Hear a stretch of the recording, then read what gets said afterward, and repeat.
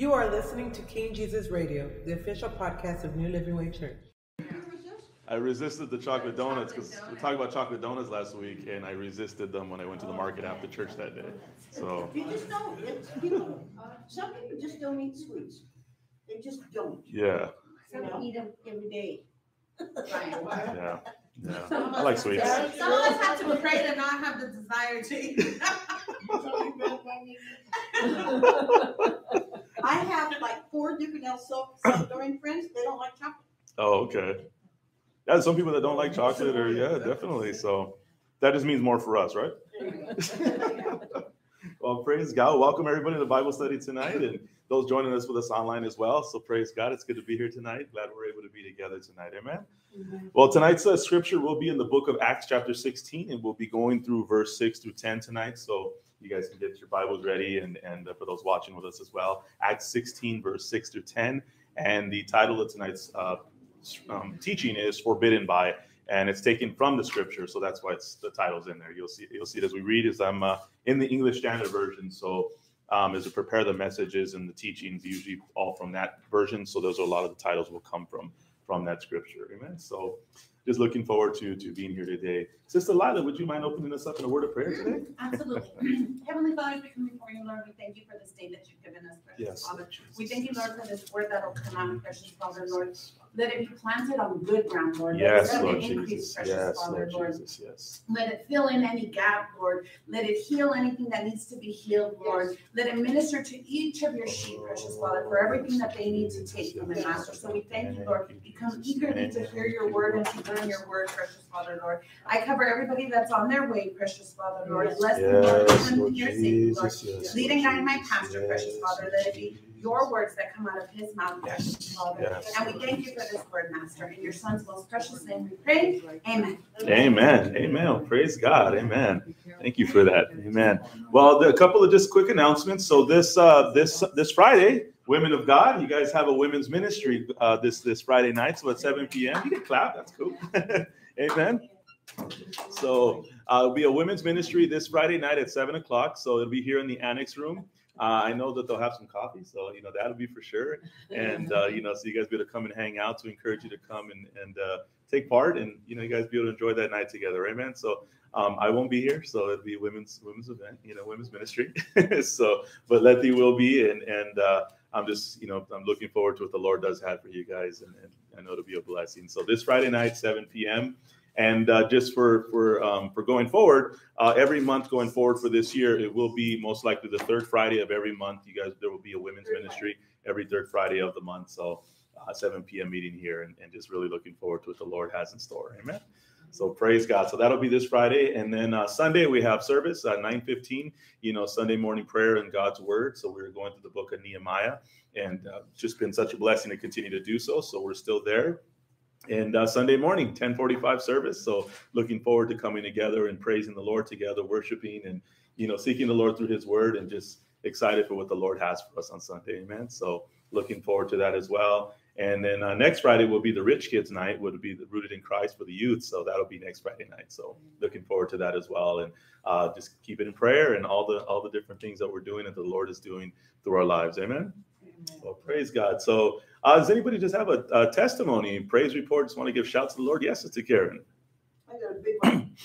My sister-in-law, this is my husband's sister, has a grandchild, the age of my grandchild, so they're 12 years old. She was cooking something on the stove and didn't turn off the thing completely. And it was putting everybody to sleep. The dog was going to sleep. My sister-in-law, her name is Mary.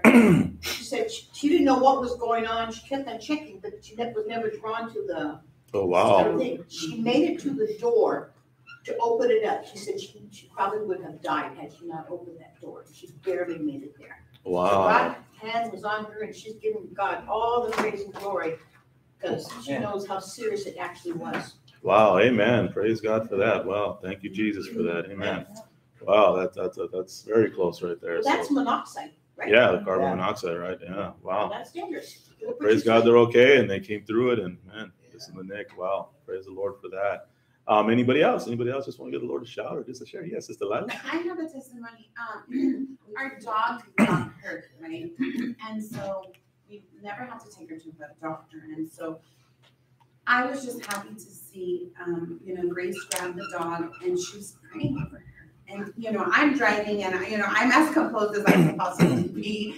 And, it was just so beautiful to see. And so, we get to the to the hospital and, the doctor, hours go by and they see her and they're like, there's nothing wrong. She just kind of slipped her disc on her little knee. And so it slips out. So it looks broken, but it's not. It will go back. But we didn't know it was going to go back. And so we were just like, oh my God, what's wrong with the dog, And so she was just so relieved and so I told her, you see the power of prayer, you see, and the fact that was her first reaction to me, it was just a blessing to see, he says, acknowledge me in everything, what in the dog, the whatever it is, doesn't matter, he says, acknowledge me. So I was like, you see, he met you where you were. I'm like, look at, she's fine. And so that's our testimony. Amen. Praise God. Amen. Amen. Amen. Praise the Lord for that. Amen. God is good. Hey, you can lay your hands on your pets, definitely, pray and believe the Lord. And you know what? They're his creation as well. And, he can heal and restore them as well. Amen. So praise God. Awesome testimony. Pastor, who's this? This is Catherine. Hi, Catherine. I'm Karen. That's Angie and Art. Oh, yes. Hi. I think it's been a few months since I've been here. So good to have you. Glad you're here with us today. This is Alice and Frank over here as well. Amen. Yeah, I actually have a testimony. Yeah, amen. I'd like to share it. Go. Yeah, definitely. Love to hear it. I was with my friends and I really don't want to miss work because if I have any COVID symptoms or anything like that, then they won't allow me to work for 2 weeks. Oh, okay. But my friends were hanging out together and they both had COVID. So we were in close proximity and I was just praying to God and I was praying Psalm 91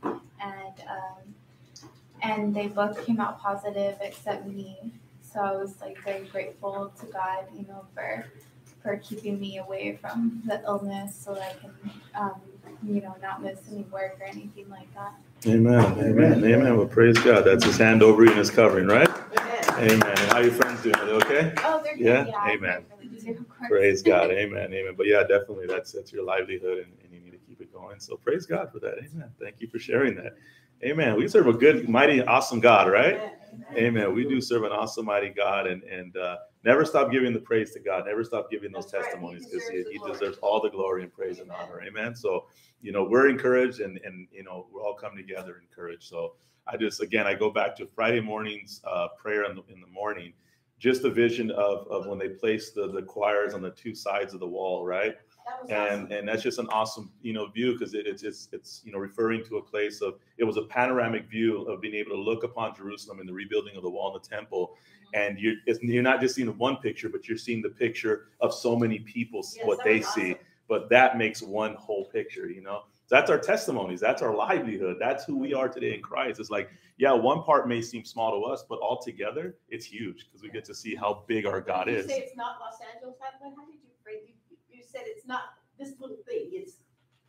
It's bigger than ourselves, and it's bigger than ourselves. So it's just amazing to see God using all of our lives together. That just makes God even greater, right? And that's just us. I mean, imagine just the whole world. I mean, whole universe out there, and that just displays how great God is. Amen. So, well, praise God. So grateful to be here today. Again, welcome to Bible study. You guys all got your Bibles, right? Got your Bibles? Yeah? All right. If not, it's on your phone. If not, we have Bibles here as well. Amen. So we're going to be going to the book of Acts, chapter 16, and we're going to be looking at verse 6 to 10 today. So we're continuing in the book of Acts. And what's it called? We have been going through the book of Luke and the book of Acts. So all of the book of Acts and everything is on the YouTube and stuff like that on the podcast. So if you'd like to catch up or anything on the Bible studies, you can always go back to those. And then also, I forgot, also for tithes and offerings, we do have the box here, but we are also doing Zelle. So if you like to do that, it's at New Living Way Church Downey @gmail.com. So if you ever have any questions on that, just feel free to let me know. And, we started doing that this year. So it's been a blessing on that. Amen. Well, Father, we just thank you for your word. We give you the praise, the glory, and the honor. We thank you for your presence here today, Lord Jesus. And we just submit ourselves to you, Lord God. We humble ourselves under your mighty hand, Lord. And we just thank you for this time tonight. And we thank you, Father God, that we have a place to come to today, Lord Jesus, to study your word, my God. And we just ask you, Lord Jesus, to teach us by your Spirit, Lord God. And Father God, we just thank you, Lord, because we believe in you, Lord, and we believe in your word, my God. So we just thank you this night, Father. In Jesus' name we pray. Amen. Amen. So let's go ahead and look at Acts chapter 16, and we're going to read verse 6 through 10 here, and then we'll come back and we'll start to break this down a bit. So Acts 16, verse 6 through 10. So it says here, and they went through the region of Phrygia and Galatia, having been forbidden by the Holy Spirit to speak the word in Asia. And when they had come up to Mysia, they attempted to go into Bithynia, but the Spirit of Jesus did not allow them. So passing by Mysia, they went down to Troas, and a vision appeared to Paul in the night. A man of Macedonia was standing there, urging him and saying, "Come over to Macedonia and help us." And when Paul had seen the vision, immediately we sought to go on into Macedonia, concluding that God had called us to preach the gospel to them. Amen. So this is our scripture tonight, and this is what we're going to be studying today. And again, the topic and focus is forbidden by. Okay, so we're not going to be talking about the forbidden fruit tonight, though. We're going to be talking about forbidden by God. Okay, we're going to be looking at something. It's like what we talked about last week. That kind of backwards thinking, like, wait, this doesn't make any sense. I don't get this. And that's what we're kind of looking at here. It's like last week we were talking about, we had just studied about, well, circumcision is no longer needed, but yet there was a reason why Timothy was circumcised. And so this is another one of these portions of scriptures right here. It's like, well, wait a minute, this doesn't, why wouldn't God allow this? Well, I don't get this. And there are many times in our lives that we will find ourselves in a place that we just don't get it. Like, why am I having to go through this? Why am I not able to do this? You know, certain things that not bad things. We're talking about things that are good, that we think are good or we see as good. You know, I want to help this person. I want to encourage this person. I want to see this person come to a certain place. And because we care so much, many times we can find ourselves in a discouraged place wondering, well, God, I thought I was following you. I thought I'm going according to your will, but yet things that don't seem to be working out the way I thought they would. Or it doesn't seem like I'm finding myself in this place where I have so many questions. Am I sure I'm where God wants me? Am I sure am I doing what God wants me to do? And I know that through this word today that I know the Lord has some freedom for us today. Because how many of us don't want to be held down by guilt and shame, right? Because sometimes we could get a guilty conscience because there's so many things that we know, man, I could be out there doing this. I could be out there doing that, you know, and then many times, like when I watch like sports documentaries and stuff like that, and I see the work that they put into that, man, sometimes I feel guilty after watching. I was like, man, I'm over here sitting watching this and I should be doing something, you know, I should be putting in some work like that, right? But then again, that's why they're making the millions of dollars. But, you know, still at the same time, it's like, sometimes you kind of feel guilty on that. Like, man, I should be doing more, you know, and then I just change it, you know, but it's, it's like, sometimes we find ourselves in that place, and that sometimes can happen with God. And don't get me wrong. There are many times that we are rebellious. There's times we're disobedient. There's just times that, you know, we just don't feel like it or whatever it is. But then there's just times that there's different reason. And it could be God. Because the Bible says that God can open doors that no man can shut. Amen. But he can also close doors that no man can open. Yes. And that's the hard part, is when those doors are closed, that we may be saying, you know, the Lord rebuke you, devil, and we may be trying to cast out demons, or we may be trying to, and fasting for weeks on end to try to figure out, I got to break this. And the whole time it's like, it's God. It's God saying, no, not yet. And you're just like, wait, God doesn't say no. I mean, this is okay to sin. I get that, but this isn't sin. I'm trying to do something, you know, and this is what we're going to be looking at. We're going to be looking at an example of this. So if we found ourselves in this place, or maybe we're there today, or it's somewhere we end up, because this will happen through a process of our lives, that we may find ourselves somewhere similar, we can have comfort tonight as we read this scripture and see that, well, God, maybe it's just you. This is you. This is just where I'm at today. And I have questions. I don't get it, but I can at least have peace knowing, Lord, it's you. So you're doing something here. So let's look at Matthew chapter 6, and we're going to look at verse 9 through 13. This is the Lord's Prayer. If somebody would like to read that, Matthew chapter 6, verse 9 through 13.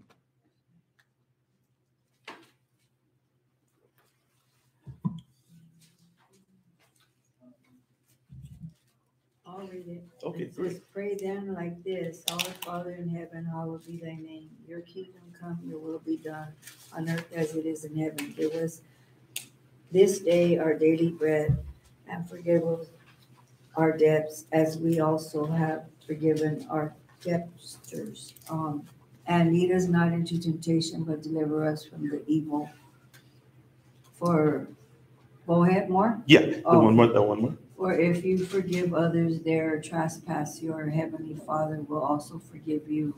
But if you do not forgive others their trespasses, neither will your Father forgive your trespasses. Amen. So thank you, Sister Alice, for that.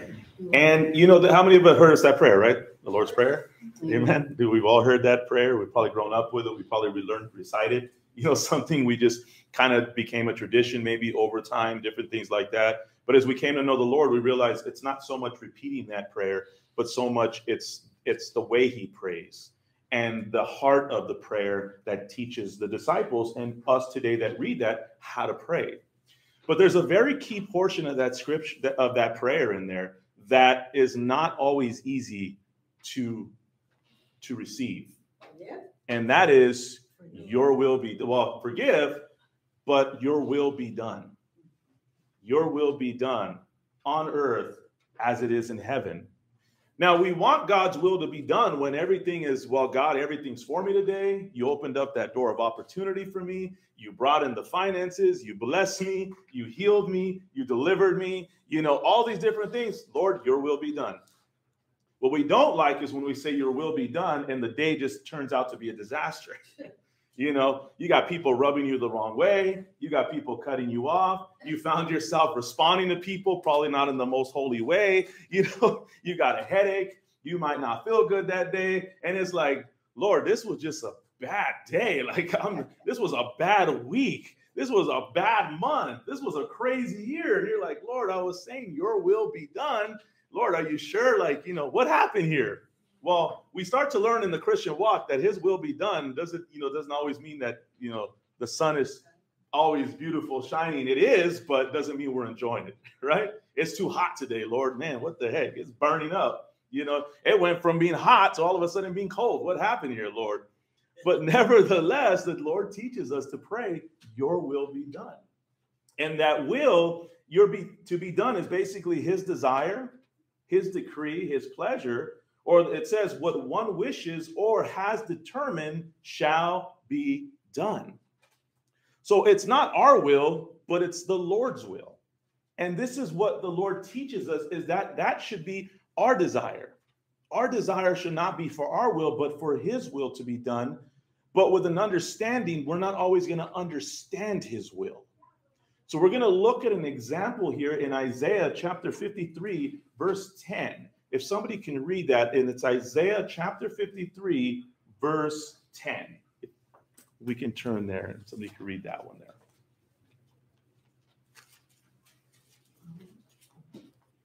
It says, but it was the Lord's good plan to crush him and cause him grief. Yet when his life is made an offering for sin, he will have many descendants. He will enjoy a long life, and the Lord's good plan will prosper in his hand. Amen. And good plan, in many of your translations, will see the will of God, the Lord's will. Or the Lord's will, or I like that, God's good plan, because it is a good plan. It's his will to be done. And right there in that scripture is talking about the suffering of Jesus. It says it was his good plan, it was his will to crush the Son.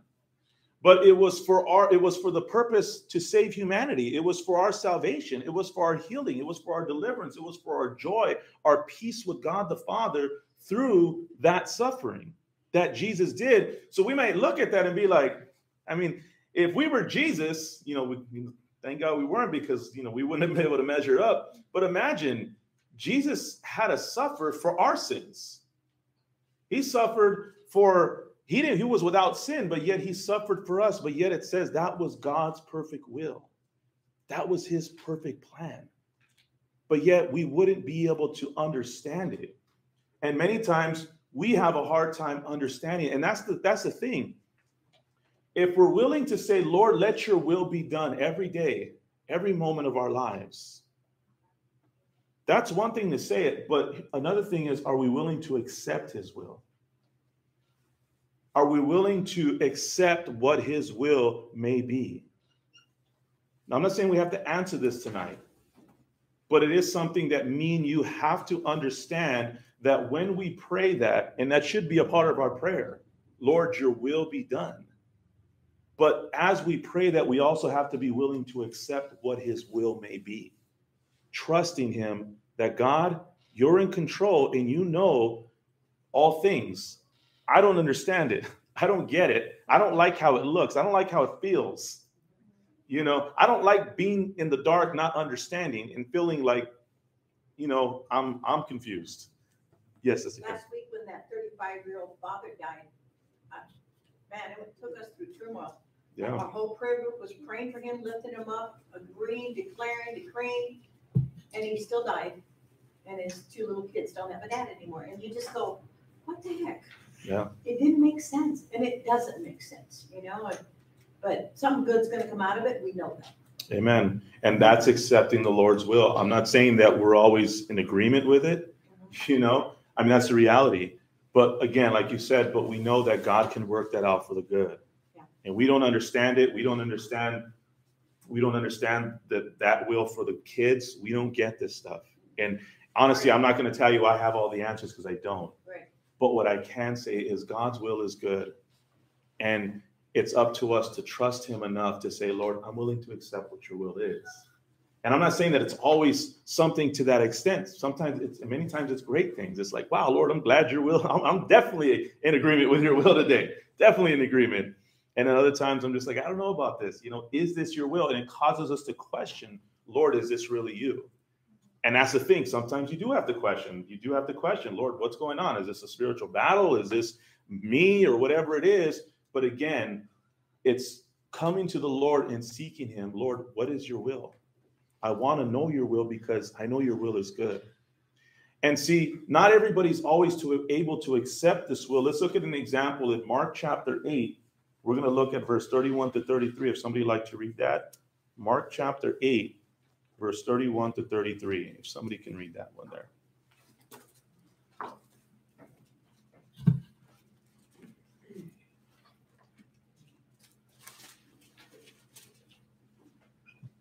Ready? Okay. My title is Jesus Predicts His Death and Resurrection. And he began to teach them that the Son of Man must suffer many things and be rejected by the elders, the chief priests, the scribes, and be killed, and after 3 days rise again. He spoke this word openly. Then Peter took him aside and began to rebuke him. But when he turned around and looked at his disciples, he rebuked Peter, saying, "Get behind me, Satan, for you are not mindful of the things of God, but the things of men." Wow. See? So right here we see that Peter, it's not a bad thing. I mean, and one of your friends, right? You know, your family member, a loved one, a friend, somebody tells you, oh, this is what's going to happen to me. You know what? They're going to betray me. They're going to kill me. You know, are you going to just take that lightly? No. You're going to step, no, I'm not going to let that happen. We're going to stand with you. We got your back. You know, no, that's not going to happen. Why? Because I love you, because you're my friend, because, you know, you're my family, or whatever it may be. So what Peter is doing here is not necessarily wrong. He's just reacting because he loves the Lord. This is his friend. This is who he looks up to. So by Peter saying this, you know, when Jesus rebuked him and told him this, he who knows how he felt. Like, what? You just call me the devil? Like, you know, but he wasn't calling Peter the devil.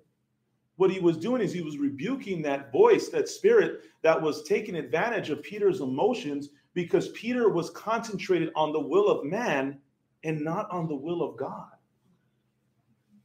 See, because God's will was to crush him.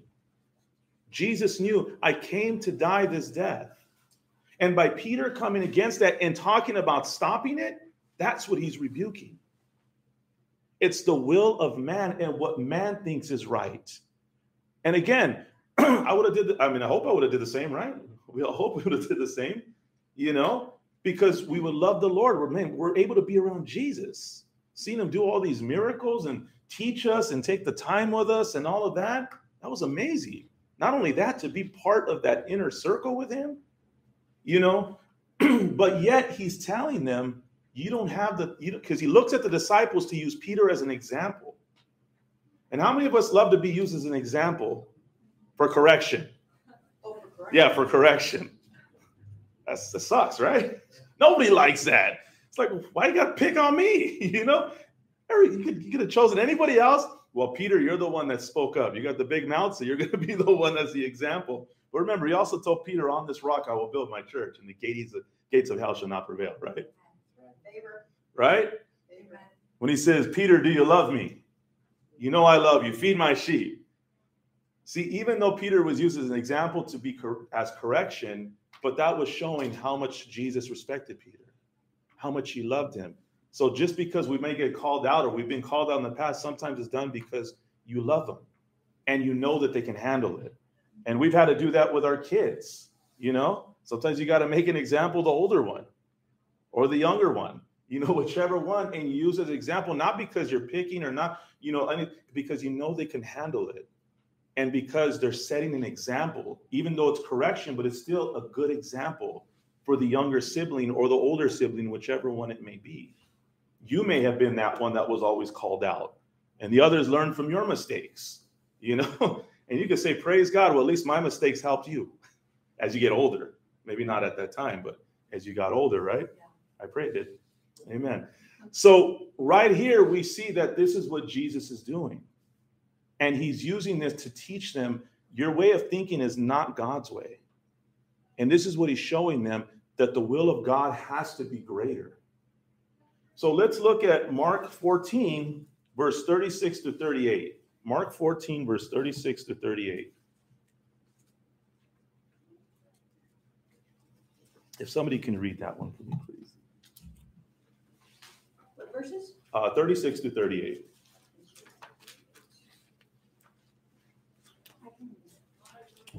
Abba, Father, he cried out, everything is possible for you. Please take this cup of suffering away from me. Yet I want your will to be done, not mine. Amen. I believe there's one more, right? Verse 38? 37? 37 and 38. Then he returned and found the disciples asleep. He said to Peter, Simon, are you asleep? Couldn't you watch with me even 1 hour? Keep watch and pray so that you will not get into temptation. For the spirit is willing, but the body is weak. Amen. So we see even here, Jesus has to accept the will of God, the Father, for even his own life. He calls him Abba, Father. And he's asking him, if this cup can be taken from me, let it be done. But even if not, then not my will be done, but your will be done. He is laying down and submitting his will unto the Father, even though it's going to cost him his life. Oh, but he gains a resurrection. Amen.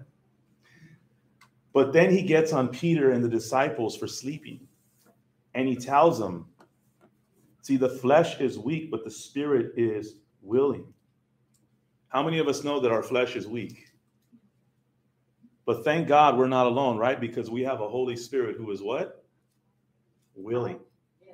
Do you think that was a literal hour? Do you think that was a literal hour? A literal hour? Yeah, literal. I think so. Yeah, I believe so. But it could have been in the other sense, but I believe it was a literal hour. So that's very possible through that night.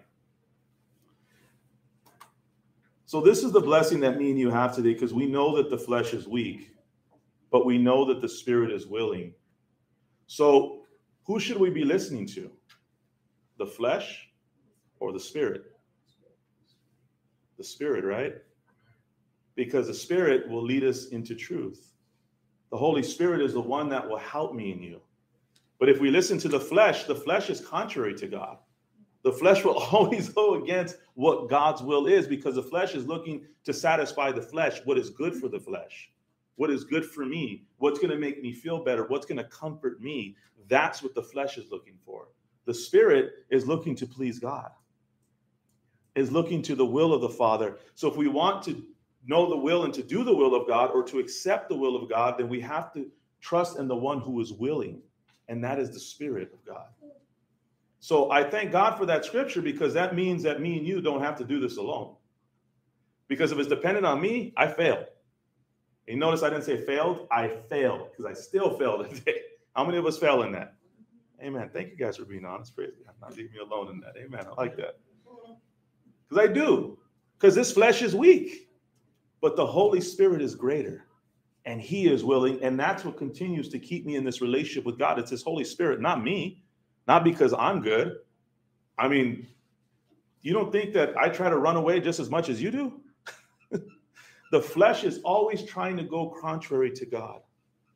But it's the Spirit that holds us. It's the Spirit that keeps us. It's the Spirit that continues to encourage us. No, you keep going forward because we belong to God. And his Holy Spirit reminds us of that your life is no longer your own. It belongs to him. You belong to God. But what better hands to be in than in the Lord's? But again, this is a process. And another issue is it's not always easy to know the will of God. How many times have me and you ever asked the Lord, Lord, what's your will? How do I know your will, right? Have you guys ever asked that question? And hard. It is. It's hard. It's hard. And I'm reading this earlier today, and I look at Exodus 40. Let's go there real quick. I'll read this one. Exodus 40, chapter 40, last chapter here. And I saw this, and I was like, wow, you know what? I like that. Exodus chapter 40, verse 34 to 38. And it says, then the cloud covered the tent of meeting, and the glory of the Lord filled the tabernacle. And Moses was not able to enter the tent of meeting because the cloud settled on it, and the glory of the Lord filled the tabernacle. Throughout all their journeys, whenever the cloud was taken up from over the tabernacle, the people of Israel would set out. But if the cloud was not taken up, then they did not set out to the day that it was taken up. For the cloud of the Lord was on the tabernacle by day, and the fire was in it by night, in the sight of all the house of Israel throughout all their journeys. I read that and I was like, wow, Lord, that'd be awesome. See, then I would know your will. If the cloud was there, then I know don't go. That's the Lord's will. Stay. If the cloud left and departed, then I know, okay, now it's time to go. Then I can know the Lord's will. Lord, then I don't have to be asking you all the time because it's like, it's cloud. Okay, the cloud's still there. We can chill. The cloud lifts. Okay, it's time to go. That's the Lord's will to do, right? But that's not how it is anymore. We don't get that. But what really blesses me is that, see, they saw the outward presence of God. They saw it outwardly. They saw this vision, and that's great. I mean, how many of us wouldn't love to see that, right? But even the Israelites said, please, we don't no longer want to hear from God because he's too scary. It's have Moses talk to us because the glory of God is just too much. Too much. If we would die in his presence. I mean, he's so holy. But that same very presence that the cloud that would hover over the tent of meeting, that same fire by night, that's the same presence that lives in me and you today and in every believer today. See, we may not be able to have that literal sense where like, okay, now we know it's time to go. Now we know it's not time to go. But we have the one within us that can do the same for me and you. Where we can ask the Lord, Lord, what do you want me to do? How do you want me to do it? When do you want me to do it?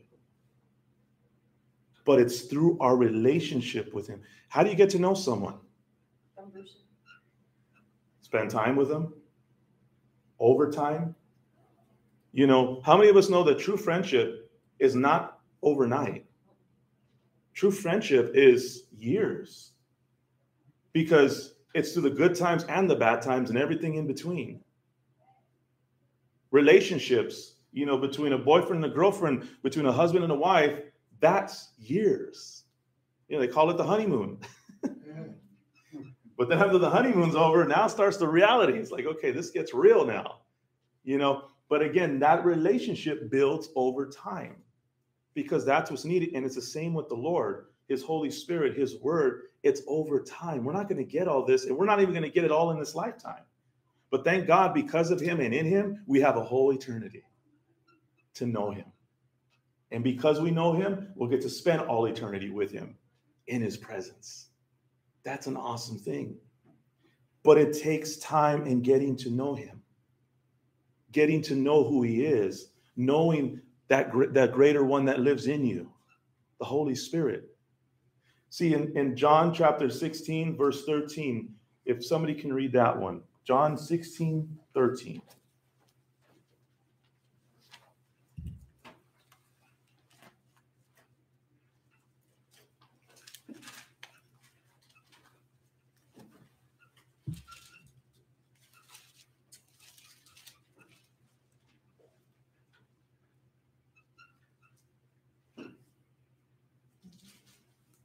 John 16, verse 13. Somebody can read that one.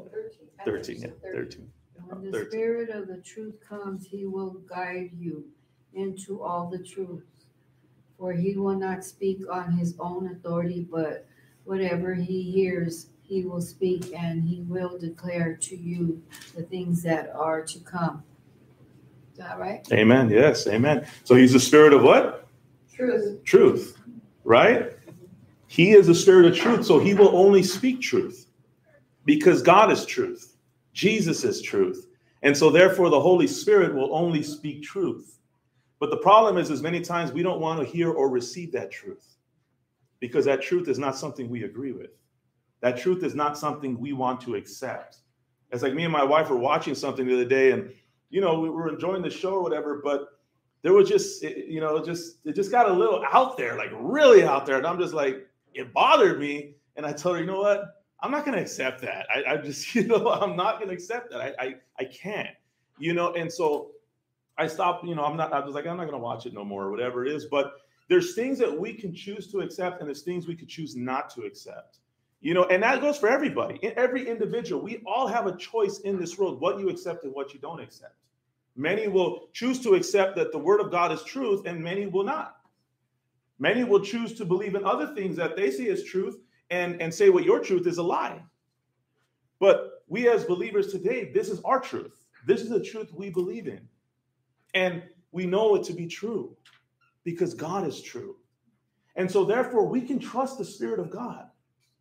We can trust him as he leads us and guides us and directs us. No one ever tells us to read the Bible, or we shouldn't try to read the Bible based on our own educated minds and our own wisdom, because honestly, we're gonna miss it. There's gonna be so many questions, so many gaps, so many different things like, well, what happened here? What happened there? And that's okay. But we're supposed to read it in a way, Holy Spirit, I need you to teach me through this. I'm reading this as, Lord, I'm having a conversation with you and I want to understand and know you more. No, I'm just. Oh, okay. Amen. I was like, but yeah, I mean, it's getting to know him, and it's looking to his word in that to recognize him, because there are many prophets, there are many prophecies, there are many things, and that's great. I believe in that, and I, like I shared on Sunday, God, I want you to prophesy, speak, but we have to understand and be willing to know God to be able to discern what is of God and what is not. Right. Because in the Old Testament, there were many false prophets, and they were not prophets of God at all. And in the Bible says in the New Testament, there will be many false teachers, because not only will they be prophesying, but they will be teaching falsely, because that's dangerous. It's one thing to prophesy, but it's another thing to teach. It's difficult because it's like they'll prophesy something and it could be true, Mm-hmm. but it's still like a foundation of a lie. Yeah, the motive. But people will believe it because they're like, oh, this is working, this is true. What does that satisfy? Just like the flesh. Yeah. Because that's what I want to hear. Mm-hmm. That's what I want to hear. And so therefore I'm going to listen to it, tickling my ears. I remember many years ago, they prophesied over me and Letty, and it was a nice prophecy, but it was kind of like it didn't settle right, because they told us, oh, you didn't get a honeymoon and this and that. We were like, okay, that's truth. We really did it. I went to work the next day. We got married and I was at work the next day. But what's it called? But one of the things they had prophesied over us was, we would go on a cruise.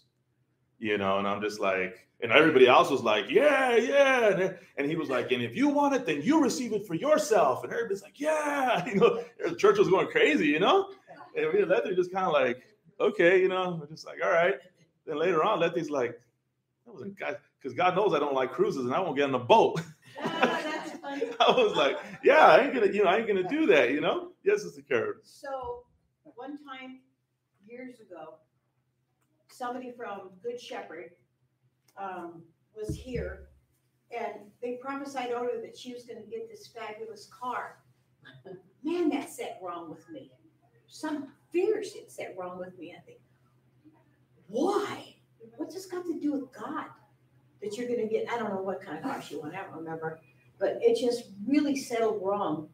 And then I have a question, because we're right here. Okay. Do you believe that we should ask to see our angels? No. That's wrong, right? Yeah, no. Would that sit wrong with you? That would sit wrong with me, yeah, definitely. Okay. Because where's that in Scripture? Huh? Where's that in Scripture? Yeah. Yeah, I mean, I know the angels are servants just as we are, as we've been learning through the Bible studies. You know, that's awesome to see, is that we're servants just like the angels of God are servants, but we're not worshiping the angels. I quit ministry the minute they did that. Yeah, that's a little, but those are some teachings. Again, those are teachings that are out there. Teachers. Yeah, definitely. Because that's nowhere in Scripture, and doesn't ever say we should be seeking out angels. We seek out God. But we believe that he has his angels, and we believe that his angels obey to his word and heed to his word and his command, but they're servants just as we are servants. They're just heavenly being servants, but we're servants as well, so I'm nowhere in that. Does that ever settle right with me? No, definitely not. So, but yeah, there's some stuff out there, but this is where we have to be willing to realize that, it's like I've shared before, and I'll share it again. Many times people are looking for the prophet to come, but when you look at Scripture in the even Old Testament, and you even see in the New Testament, when do you see a bunch of people excited about the prophet? Have you ever read the book of the prophets? Yeah, they hated him. They stoned him. They killed him. There's a prophet that comes to Paul and ties him up and says, this was going to happen to you for the sake of the gospel. Because the prophets brought truth. It was done in love, and they spoke the love of God, but they brought truth. And I remember when Prophet Alex came here, and I didn't want to see Prophet Alex here, because I know he was going to tell me some stuff I didn't want to hear. And he would rub me the wrong way, but it wasn't him. I knew it was God. I remember one time he says, you're like a little kid playing with the straw. You have this gift and this and that, but you keep playing with the straw. What does that mean? It just means I wasn't taking the gift seriously. I was just kind of, there. Yeah, I'll share that with you. But he hit it right on the head. It was true. It was right. And I was a little upset about it. And like, whatever, you want to be prophet? But later on, yeah, because that was my flesh. My flesh didn't like that. And then plus it was kind of loud, so the church heard it. Like, if you knew Prophet Alex, he was not quiet. He was loud. So it was like, man, everybody's hearing this, man, But later on, I realized, I talked to him, and I apologized. And I said, I was upset at you, man. But, I came to realize he was speaking truth. Because what that did is it caused me to go seek God and to find out for myself. And yeah, it was the Lord speaking to me. Because there was some things that God, and it wasn't that he was trying to tear me down. It was God working some things to give me some insight. So therefore I can be aware of it and allow him to do the work. And that's what a prophet will do. He'll bring you truth, because it's not the prophet, it's the Spirit of truth that's working in the gift of that individual. And that's where we need to know. And this is where it's important here that we're looking at this Scripture here, that we're seeing some truth being spoken by the Spirit of God. We have to be able to recognize when God says no. We have to be able to recognize that, God, you're not allowing me to minister to this person. God, I want to help this person, but yet, God, it seems like every time I try to do something for this person, or I try to do this, it doesn't work out. I've been wanting to do this, but it just doesn't work out. I've been wanting to talk to this person, but the opportunity never arises. And the Lord says, and you're not even hearing the Lord, but it just never seems to work. And so what happens is we start to put this guilt trip on ourselves, because we think, man, I'm not witnessing, I'm not praying for this person, I'm not doing this for this person. And all of a sudden, a guilt trip starts to come in, and shame starts to hit us, because now we feel like we're not doing what we're supposed to do. And sometimes maybe we're not. But other times, God has a different purpose and a plan. He has a different reason. So we're going to go to Acts 16 now. We're going to look at what's going on here, and we're going to break this down. So therefore, we have some clarity and a little bit of insight to what God is doing, so we can recognize this in our own lives. So we're going to look at verse 6 of this scripture in Acts chapter 16. It says, and they went through the region of Phrygia and Galatia, having been forbidden by the Holy Spirit to speak the word in Asia. Okay. So that word forbidden or forbidden by that we have here is our title. You guys, oh, cash that's the title. Yeah, cool. So it's forbidden by, right? And what does that mean? Forbidden by. If Frank forbids me to do something, what is he basically telling me? Not to, or stopping me from it. Not letting me. It's messed up, Frank. Come on, man. If I want to get another bread, brother, I could get one now. So it's forbidden. And this is saying right here that they were forbidden by who? By the Holy Spirit. Wait, that doesn't. So you're telling me that Paul's trying to do something, all of a sudden, Holy Spirit says, no, stop it. And forbids him. Is like, well, wait a minute, what? It wasn't like Paul was trying to go sin. It wasn't like Paul was looking to go to these towns and hit the clubs. He wanted to go preach the word. He was a missionary. He was an apostle. He wanted to go establish churches. And this trip from where he was going to Troas was a 400-mile journey. That was a long distance to travel. And so Paul in this area is now thinking, okay, I'm going to travel here. In his mind and his thoughts, he's thinking, I'm going to stop along the way. Got 400 miles to go. So obviously God wants me to take advantage of this. I'm an apostle. I'm a missionary. God's doing miracles and all this. So obviously what God wants me to do is he wants me to preach the gospel on my way to Troas. And I got 400 miles to do it. I mean, why wouldn't Paul think that? That was what he was out there doing everywhere else. It is unclear what happened here. It's unclear if the Holy Spirit spoke to him audibly, if a prophet came and spoke to him, or if this was done through prayer, or just within his heart, he just knew not to stop there. The Bible's unclear that all it tells us is that it was forbidden by the Holy Spirit for him to stop off in these places and preach the word of God. See, that's one of those things that are like, wait a minute. And that's what I'm talking about. This could have been very confusing for Paul because Paul's, wait, I'm an apostle. This is what I do. I've been beaten. I've been scourged. I've been left for dead. I've been betrayed, all these different things. And yet I'm going to go all this journey and not be able to preach in these towns. They need me. I'm popular.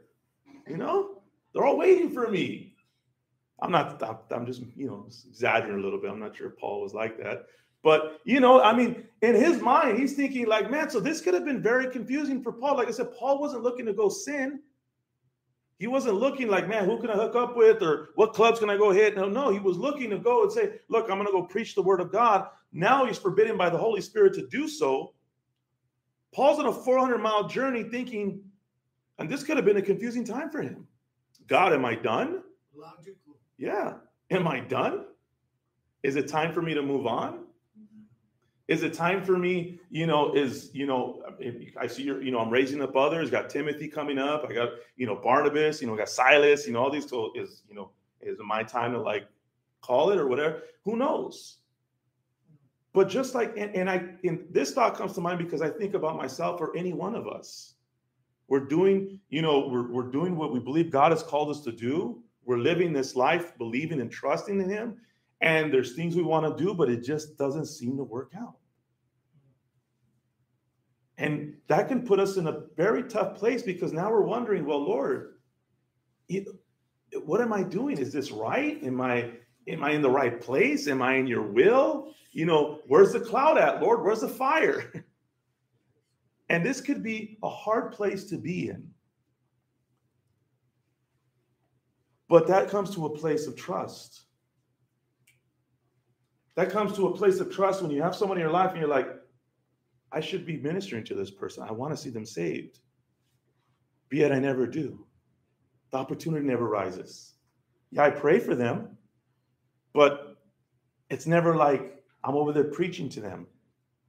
And many times those will be those that are closest to you. You'll find yourself speaking to others, but to those that know you and that are close to you, you might not.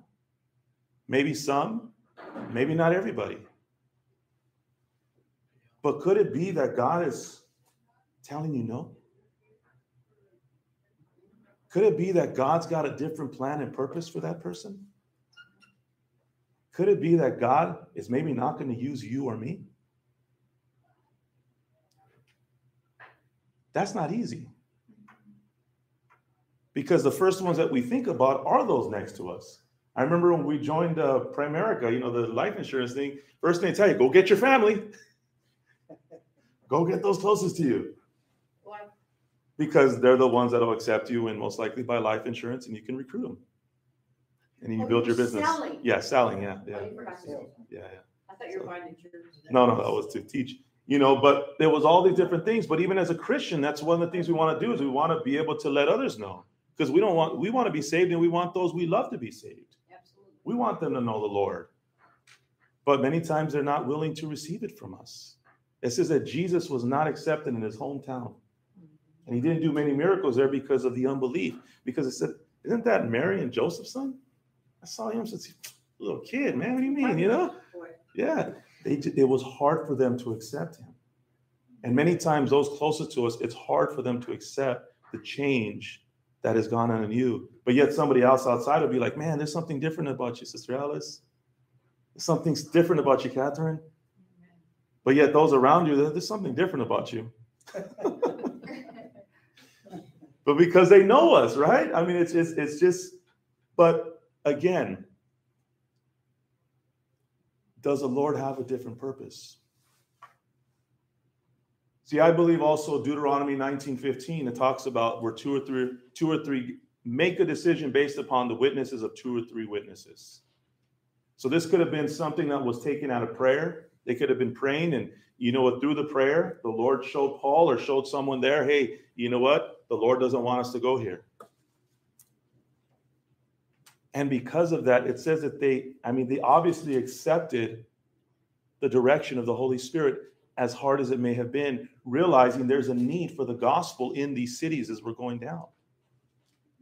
Put in a place that they would have to accept the will of God in this time, because that's what the Holy Spirit was saying. Yes, it's Karen. I read this today. It was Genesis 15:12-16. And basically what it was saying, that God told Abraham, it's going to be 400 years before you're going to possess this land and all.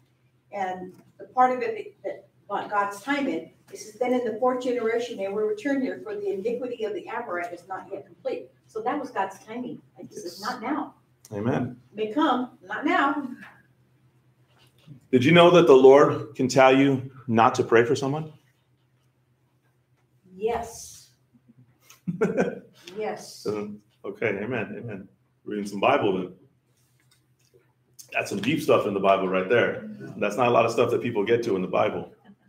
Where it says like not to pray for people, what part is that, New or Old Testament? It's Old Testament, Jeremiah chapter 7, verse 16. Oh, what is that? Jeremiah chapter 7, verse Is that where 16. you want us to go? You can. No, I mean, why did you say that? Well, because that's where it's at. So Jeremiah chapter 7, verse 16 and chapter 11, verse 14. You'll be able to find that there.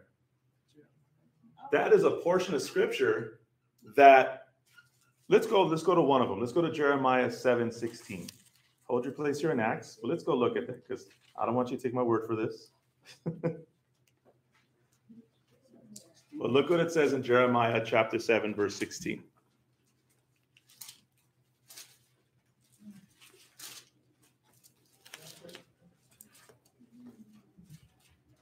I remember one of the first times I heard this and read it, I was like, is this right? Like, what? But Jeremiah chapter 7, verse 16. It says, as for you, do not pray for this people or lift up a cry or prayer for them, and do not intercede with me, for I will not hear you. Anybody got a reason? Anybody want to, give a thought of why God said that here? He has another plan. He has another plan. God kept giving them chances and word through the prophets, and they didn't want to listen. So he was like, okay, I'm letting you go. For judgment. Yeah. Yes. The prophets would warn the people that there was coming a judgment because they rejected him. And he gave them warning for so many hundreds of years, kept giving them warning, but they would always turn back to their idols. And the prophets, and that's why the prophets were killed, because they would speak the truth. And the people did not like that. So what God is telling him here is that he's not telling because he loves the people. That's why he was bringing this about. That's why Jesus died, because he loves humanity. This judgment had to come upon the people of Israel because he loved them that much.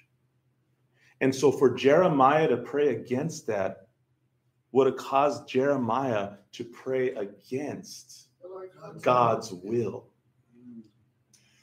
That's what it was. That's what it was due. Prophet said. And see, and again, God's judgment was never because he hated Israel. He loved Israel. But he had to bring them to judgment because it was the only way that he can bring them back, that they would come back to him. And they would realize how much he loved them because it was so far off. And how many of us were in our lowest state that we had to be allowed to go to our lowest state in order to turn to him? Because without it, I probably wouldn't have turned back to the Lord. An example comes to mind where I think that happened with Sodom and Gomorrah. Yeah. People were praying for them, but it was God's will. Yeah. And this judgment is the only way that it brought the people to repentance. And see, here's the thing. There will be times and people in our lives that it's not that the Lord will tell you don't pray for them, but are we willing to accept the will of God for those that we love around us for the sake that God can bring them to repentance so that they can come to know him? What does Ichabod mean? Does it have to do with Ichabod too? Ichabod means the glory has departed. Oh, glory is The departed. glory has departed, yeah. That's when the glory left the temple, and because of that, when the woman went into labor and With had the Valerie's baby. first husband, Mhm. she was prophesied not to marry her husband. And she said Ichabod. I remember that so clearly. Ichabod. So we Huh? we remember that. Yeah, we remember that. But see, right here, we must understand sometimes that God, if I hadn't gone into the dark places I had to go into, I would have never turned to the Lord. And I'm sure, like my mom praying for me, others praying for me, that's not how we pray, right? It's not, put him in the darkest place. But I have found myself praying for people in my life and people that I've come across, and I've had to pray, Lord, let your will be done. And Lord, whatever you are doing or need to do, Lord, have mercy on them. But Lord, let them come to know you. If somebody asks, can God do anything, right? Mm-hmm. And everybody says, of course. And then she believed or turned it to where it says it can't be done because of their unbelief. It stopped. Regardless of the fact that everyone has to come to the choice to believe. We all have to make that decision. Every single person is responsible for where they come. Because even in those hard times and places doesn't mean that people will still turn to God. They can turn farther away. But this is where we pray. We intercede on behalf of those that they will turn to him, that they will believe in him, and that they will put their faith in him. And, sometimes it's going to require me and you moving out of the way and letting God be God. Yeah. And the Lord may say, okay, stop helping them. Because all you're doing is causing them to become codependent upon you and not me. How will they ever know I'm God? Good point. Unless you're willing to give them to me. Good point. That's hard. That is a hard place. But I've seen God bring people to the Lord through that. It is possible. It is possible. But it's accepting God's will, trusting God. And whether we see it or not, but knowing and believing, but God, I know it'll be their decision to make that choice to believe in you. But I know that you are faithful and that you are patient and that you give everyone an opportunity to know you. And that's not easy, but it's necessary. Yeah, just like accepting God's will in certain situations. Yeah. Accepting God's will in certain situations. I mean, that's, it's not easy, but again, it's accepting it, but it's accepting it knowing that we can trust him. I keep going back to the message a couple weeks ago. We can trust him. Out of everybody in this world, this life, we can trust God. We can, and through everything, you can trust him. We might not be able to trust ourselves, but we can trust God. Because sometimes I can't trust this right here. This up here, not my hair, it's mine. It was like the old song, my mind's playing tricks on me. Yeah, it happens. But I know I can trust God. I know who I can turn to. I know where I can turn to. But again, it's having to know and trusting and learning, Lord, this is you. We're going to have to trust you through this. So let's go back to verse 7 and 8 of 16. We're going to close up with these last verses here. And it says in verse 7, and when they had come up to Mysia, they attempted to go into Bithynia, but the Spirit of Jesus did not allow them. So passing by Mysia, they went down to Troas. So right here again, they were not permitted. They were not allowed. They were restrained from going to these places. And it says here that they ended up at Troas after that. But they attempted to. They tried. They were passing Bithynia and all these, and they still tried to go. But it said that the Spirit did not permit them and did not let them go. But we're going to see why here in this verse 9 and 10. It says, and a vision appeared to Paul in the night. A man of Macedonia was standing there, urging him and saying, come over to Macedonia and help us. And when Paul had seen the vision, immediately we sought to go on into Macedonia, concluding that God had called us to preach the gospel to them. See, God had different plans. He had different purpose. See, Paul was still to preach, but see, God wanted Paul to go preach in Macedonia. And so through that journey of 400 miles to Troas, he was not able to go and preach in these other places, but because God had a different purpose and he needed him to get to Troas, so therefore he can be willing to go to Macedonia next, because that's where God wanted him. It wasn't about where Paul thought he should be or what he should do or what looks like should be done. It was a matter, even Paul, who wrote most of the New Testament, who many idolize Paul, are like, man, Paul was a great. Even Paul, through all of that, still he had to be obedient to the Holy Spirit. He could, just because he got to a certain level in ministry didn't mean he could start making decisions on his own. He was required even more now to depend upon the Holy Spirit and go only where the Holy Spirit would send him. And go only where he was, because he was still answerable to God. He was a servant. Paul was no greater than me and you. He was just a man that believed in the Lord, trusted him, and did what God called him to do. Did he do it perfectly? He was a man. Sure, he failed, and he talks about that. But he continued the race until the race was completed, until the Lord took him home. And that's what we're required to do. But he tells him in John 10:16, he says, I have other sheep that you know nothing about, but they hear my voice and they know me. John what? John 10:16. See, God had a different plan. So if you find yourself in a place and you're just like, again, I don't know what's going on, this and that, God's got a different plan. We have to trust that plan. Or some will say, trust the process. We got to trust God through it. He'll get us to the place where he wants us. He'll get us to what he wants us to do, where he wants us to be. But we got to trust him through it, that, Lord, though I want to do this and I want to do that, but God, what is it you want me to do? And are we willing to accept the will of God for our lives to do so? But what about the other towns? And I'm going to close with this, because this one definitely encouraged me and you. What about the other towns? What about the other people? What about all the people that Paul passed? Well, let's go to 1 Peter chapter 1, verse 1. If somebody would like to read that. 1 Peter chapter 1, verse 1. Verse 1. Peter, an apostle of Jesus Christ, to the pilgrims of the dispensation in Pontus, Galatia, Cappadocia, Asia, and Bithynia, elect according to the foreknowledge of God the Father in sanctification of the Spirit, for obedience and sprinkling of the blood of Jesus Christ. So they went to. Did you recognize those names? Yeah. So even though Paul didn't go and preach there, someone did. Yeah. The gospel reached them. And what that did is let Paul know, Paul, you are not the only one. He is not the only preacher. He is not the only servant. God was able to still reach those other towns, even though Paul didn't go. Because it wasn't about Paul. It was about the Lord. It was about Paul following God's will for his life.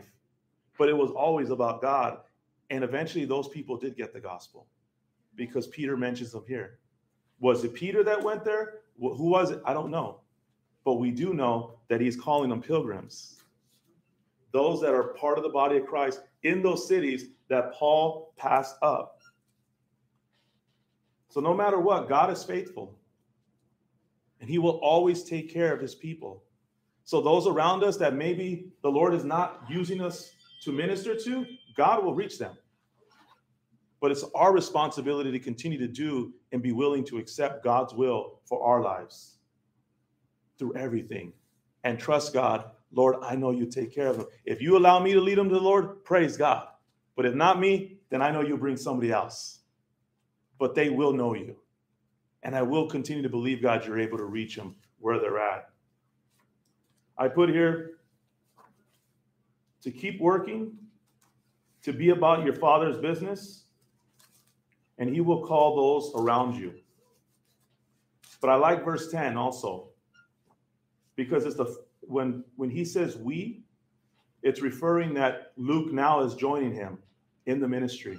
The one that's writing Acts is now joining him in the ministry.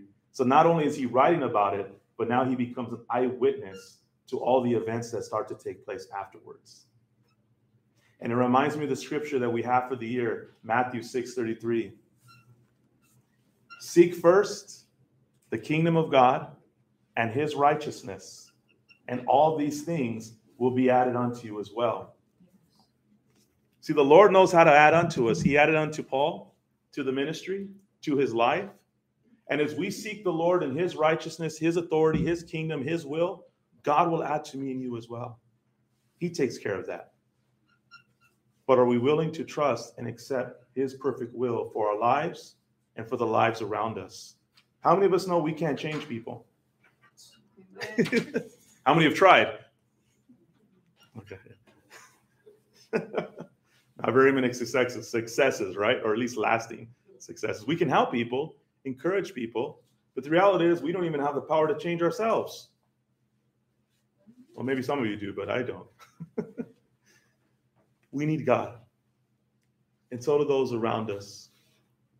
And we can trust God that he is able to reach those around us.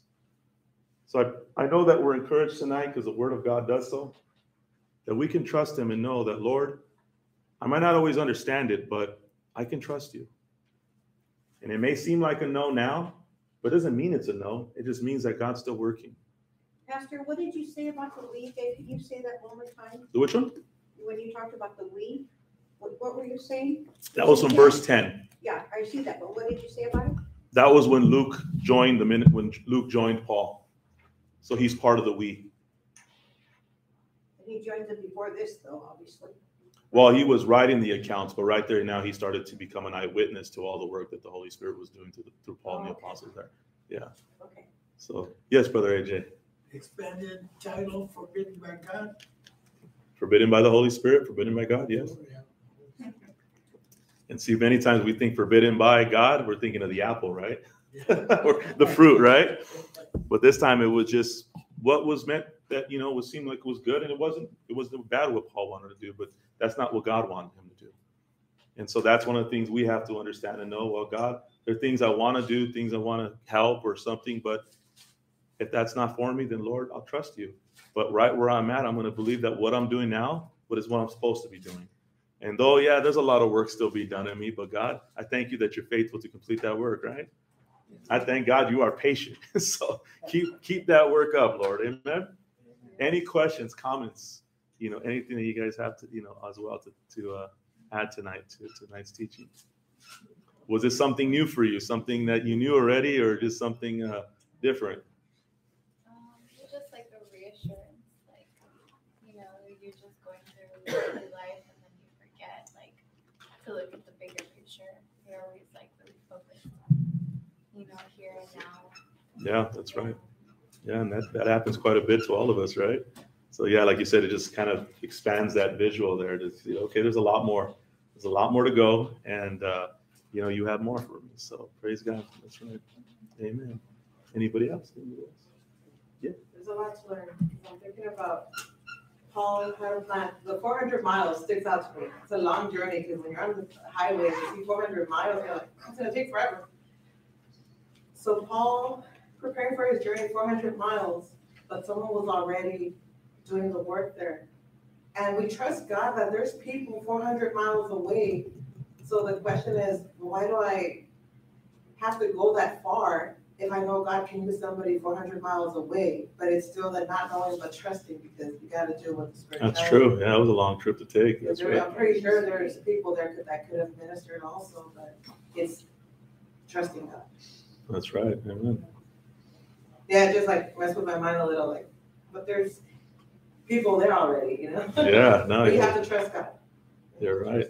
You're right. But sometimes God will use you in a different place, right? You may go on vacation somewhere, and all of a sudden you're thinking, all right, I'm on vacation. The Lord said, you're on vacation, but you're not on vacation from me. And He may use you right there on your vacation, wherever you're at. He may use you to pray for somebody, to pray for the people there, encourage somebody, and you just never know, But it's just knowing that every time we say, Lord, let your will be done, that we're willing to accept what His will is. And if it's a no, then it's a no. If it's a yes, then praise God for that, right? And we do it by His grace and His mercy. And some days we'll get it, and some days we won't, right? But you know what? Thank God it's a day-by-day process, right? And we can continue to trust Him daily. Amen. Anyone else? Anyone else as we close up tonight? I was thinking about when, was it Paul that was going to be shipwrecked, and the angel said, don't go. Mm-hmm. Don't jump off the It's ship. going to crash, but everybody's going to live. So that was a no also. Yeah, that was definitely a no. Yeah, we'll be reading that soon enough. But yeah, if somebody tells you your boat's going to crash, you really going to want to stay on that? Yeah.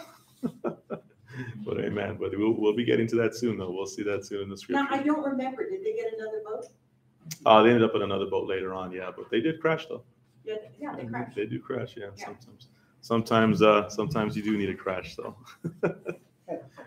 we'll get into that soon enough, though, right? We'll get into that soon enough. Well, praise the Lord. Well, thank you guys for tonight, and thank you guys for your input and questions, and and reading, being a part, and really blessed to be a part, and it just, like I said, these last two Bible studies were just kind of those ones you kind of like upside down, like, wait, what? Like what? Like this, kind of, but it's real. That's but again, that's our God, and I'm just grateful, Lord, that He can be real with us, right? So we can be real with Him. I'm grateful for that. Any prayer requests tonight? Any prayer requests as we close up tonight? Prayer requests. For those that are watching online as well, feel free to put them up there. Salvation for our children, and I have an interview Tuesday with Alhambra Unified School District. Okay. Praise God. Okay. So put that in prayer. Yes, definitely. Amen. Amen. Catherine, you had a prayer request? Oh, yeah, just from my friend, Mooney. She's just struggling a lot with anxiety and depression and school, just like hoping she finds, salvation, and, hoping the Holy Spirit comes to her. Amen. All right, definitely. Amen. Yes, Brother AJ. Yeah, just continue prayer for Bobby Juarez and Pastor Mickey. He's been having some health problems too. Okay, definitely. We'll definitely lift them up in prayer. Anybody else? Yes, Sister Karen. Last week we prayed for Evan, who's a COVID long hauler. He started showing improvement the exact next day. He's still on dialysis, still on a respirator, still on the ECMO, but still his oxygen is getting better, and he's improving daily. And his Amen. mom is a believing woman. Praise So, God. I don't know Evan, by the way. I don't know Okay. him, but God knows him. God knows him. That's right. That's right. Amen. Sister Alice. Oh, I was gonna say, prayer for my sister. She has might have to have surgery. No, she's gonna have surgery on her knee, but I don't know which knee. But God knows. Okay, Her definitely. name's Patricia. Patricia. Okay. Definitely. All right, well, let's come together in prayer tonight. Amen. Father, we just thank you for this wonderful night, Lord, and we thank you for your word today, Lord God. We thank you for teaching us by your Spirit, Lord, and we just thank you, Father God, Lord Jesus, Father, for what you revealed to our hearts tonight, and Father, but we also thank you for the word that was planted on good ground, my God, and that, Father God, you will continue, Lord Jesus, to even give us more insight, Lord God, and continue, Lord Jesus, to open up the scriptures to help our minds to understand, Father God. And Lord, we know that this comes about through our daily living, through our daily lives, Father God, and just through the time of knowing you, Lord Jesus. So we're just so grateful to you tonight, Father God, because, Lord, you are so good, Lord. And we just thank you, Father God, Lord, that we're able to come together to just seek you, Lord Jesus, and to learn to trust you, my God. And Father, to be encouraged together today, my God, because that's what your word does. It encourages us and gives us life, Father God. And the Holy Spirit within us witnesses to your word, my God. So, Lord, we just thank you tonight, Heavenly Father, because, Lord, there are many times, Lord, that you have said no, Lord God, or many times we just didn't know if it was a no or a yes. And, Lord, we're kind of in a place, just kind of felt stuck, Lord. But, Lord, we thank you, Father God, that, Lord, through it all, Lord, you help us to continue to trust you, Lord. And in that, Father God, Lord, we have seen your glory. We have seen the outcome. We have seen, Lord Jesus, that, Father, it was you that was doing the work, Lord. It was you that closed the door, my God, that, Lord, we've been trying to kick open, but, Lord, it was you that closed it, Lord.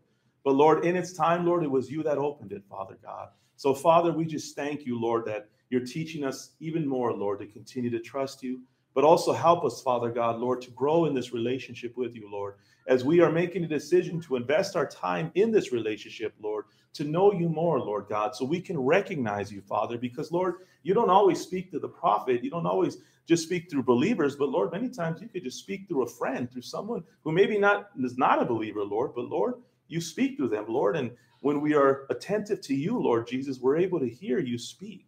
So, Father God, Lord, we just thank you because, Lord, you're able to speak through anyone, Lord. You can speak through situations. You could speak, Father, through a TV show we're watching, my God, and, Lord, all of a sudden, you witness to our hearts, Lord. But, Lord, are we willing to hear you, Lord? Are we willing to listen? Are we willing, Lord Jesus, to seek you, Lord, more, to know, Father God, you, and to recognize when you're speaking to us, Lord? Father, we just thank you this night, Father God, and we ask you to help us to grow in this area, Lord, to help us to be attentive to you, that we can be discerning and recognize when it's you, Lord God. And Father God, Lord, if we're in a place today, Lord God, where we just are in that place, we have so many questions, Lord. We're serving you, we're doing this, but Lord, it just seems like, Lord, it's hard. We just don't know where we're at today. But Lord, if that is us today, then Father, we just thank you for reminding us, Lord Jesus, that, Lord, you're still in control and there's a reason and a purpose for it, Lord. And you're going to bring us to that place, Father, that we can get some clarity and realize that, Lord, this was part of it, Lord. And Father, we thank you that we're not alone, Lord Jesus, that, Father, you have many of our brothers and sisters all across the world, Lord God, that are able to reach, Father God, those in other countries, other places. But not only that, we have brothers and sisters around us today, Lord, that are able to reach our immediate families, Lord. We're able to reach spouses, are able to reach our children, our grandchildren, Lord, are able to reach our coworkers, Lord.